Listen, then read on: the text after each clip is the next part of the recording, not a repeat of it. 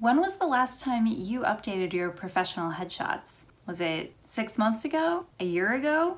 Longer? Do you even have professional photos of yourself? If you're missing this crucial element of your personal brand, it's hurting your credibility. In this video, I'm going to be giving you my top tips for taking professional headshots that boost your personal brand and build your authority. I'm Missy, founder and capsule wardrobe stylist of Simplified Wardrobe. I help ambitious women build expressive, minimal wardrobes so they can look great and feel confident without the stress. So, why are professional headshots so important? If you don't already know, a great headshot is necessary for your career. These days, you at least need to be on LinkedIn, not to mention any industry-specific sites and social media like Twitter or Instagram. And really, it's best to have a personal blog or website as well. And all of these profiles and websites and blogs need to have consistent, high-quality photos of you, because gatekeepers are going to be searching for you online. And they need to know, number one, that you're a real person. Number two, that you're the same person on every single account.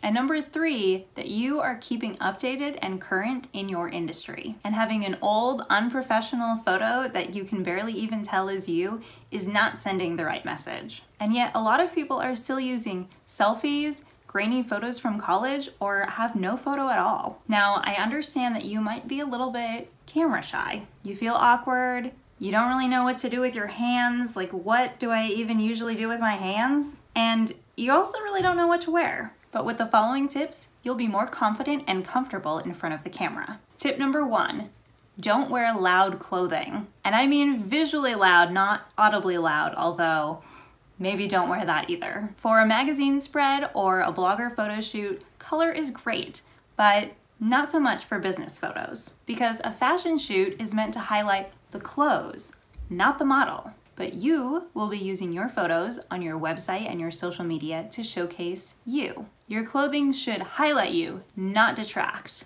So don't wear bright colors, busy patterns, or gaudy jewelry and accessories, especially near your face. Do wear clothing and jewelry in your best neutral or more subdued colors and patterns. Tip number two, be very cautious about professional hair and makeup. Getting your hair and makeup done for a professional photo shoot sounds like a good idea, right? Well, maybe. It's entirely reasonable and fun to get your hair and makeup done for a big event like a wedding or a fancy party. You want to look elevated and extra special. However, it's not exactly how you want to look for a professional headshot. You want to look professional, of course, but more importantly, you want to look like yourself. If you have a makeup artist that you work with regularly and really trust to make you look like the best version of yourself, then go for it. Otherwise, I'd stick to doing it yourself. If you're not really great at the whole makeup thing, then have a trusted friend do it. Or if you do end up using a professional makeup artist, make sure that you have a trial or see samples of their work so you know that they can hit the look that you're going for. Again, you want to shine, not the makeup. I once did a photo shoot and got my makeup done by a professional makeup artist.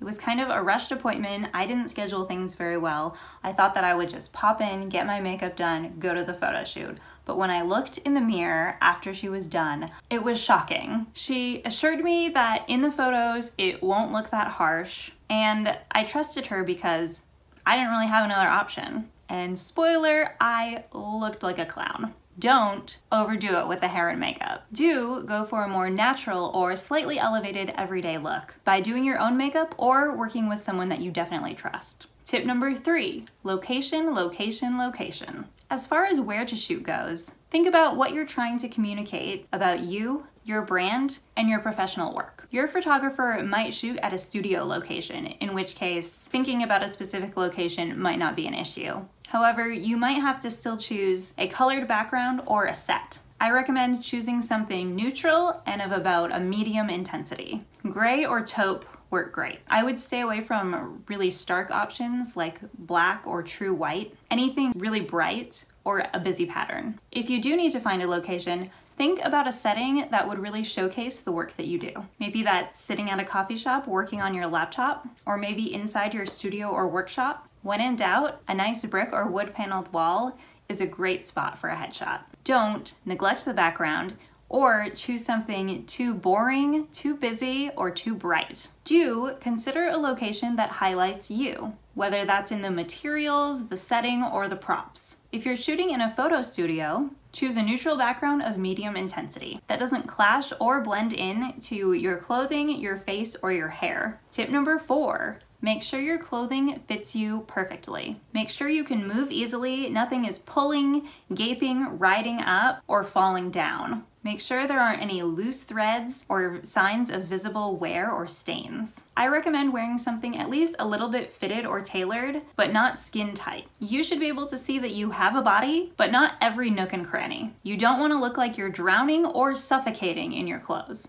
Again, the focus should be on you. Wearing the same color or similar color from head to toe creates a very sleek look that also really highlights your face. And of course, you can never go wrong with a crisp blazer. Whether it's a full suit or just thrown on over a band tee and jeans, a blazer always adds a little bit of extra polish. Don't wear oversized or otherwise ill-fitting or distressed clothing, even if it's supposed to look that way for #fashion reasons. Do wear professional clothing that fits your body perfectly. Add bonus sleekness by wearing a monochromatic outfit or throwing on a blazer. Tip number 5, forget about looking silly. I admit I feel silly being photographed, especially out in a public space. I even feel pretty silly recording this by myself right now. When I get all in my head thinking, who am I to be posing in front of a camera? Well, people think I'm full of myself if I seem like I'm taking myself too seriously. I end up nervous laughing or making really awkward faces. And not in a cute, like, lady laughing with her salad kind of way, but in more of a mouth contorted double chin kind of way. I do not look like a confident business professional. Here's what to do instead. Hold smiles or facial expressions for much longer than feels comfortable or normal. That way your photographer can take a bunch of photos and be sure to get one where your eyes are open, you're not making a weird face, and you're not partially in movement. In fact, just move around less in general. You also want to cheat out, which means turning just slightly towards the camera, even when you're taking more candid photos. Also, be aware of your facial expressions. I know it's weird, we don't usually think about our faces all the time, but when you're doing your photos, make sure that you know what you're doing with your face at all times. For head-on shots, push your head forward and angle your chin slightly down. It looks weird from the side, but from the front, it gives you more space between your chin and your neck. And finally, just do what your photographer tells you to do, and do it seriously without laughing or feeling awkward and silly. They're a professional, just trust them. So don't make it a joke. I know it feels really awkward in front of the camera, but you just have to get over it. Do be aware of your face and hold poses and expressions for longer than feels natural. It feels like a silly process, but I promise you it's important, so take it seriously. And tip number 6, wear something you would wear. A lot of people want to go out and buy a bunch of new clothes for their photo shoot, but photo shoots and big events are really not good places to start reinventing your style, because more likely than not, you'll end up with photos that you don't really feel comfortable in and clothes that you're never gonna wear again. Instead, wear items that you already own that you love and feel good in. Clothes that you would wear in your normal everyday life. Sure, you might want to dress it up a little bit more than a regular day, but you do not need to go out and buy a full suit if what you normally wear is just business casual. I recommend wearing a tried and true favorite outfit or favorite piece because you'll just feel that much more confident and like yourself during the photo shoot. Don't wear something you think a professional business person would wear that you don't really feel comfortable in.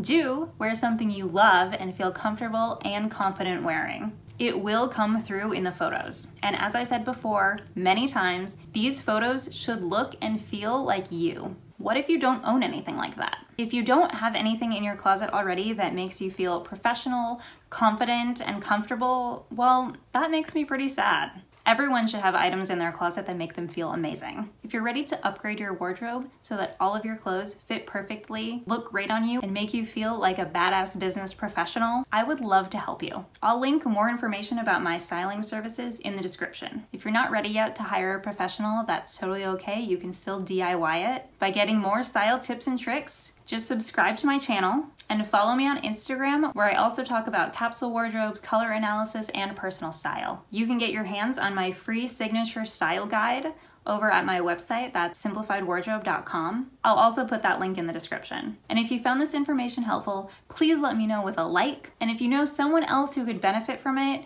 go ahead and give it a share. I would really appreciate it. So until next time, vogue your way to the corner office. Probably a lot longer than you thought it was gonna happen. Longer than I thought it was gonna happen. Okay, bye.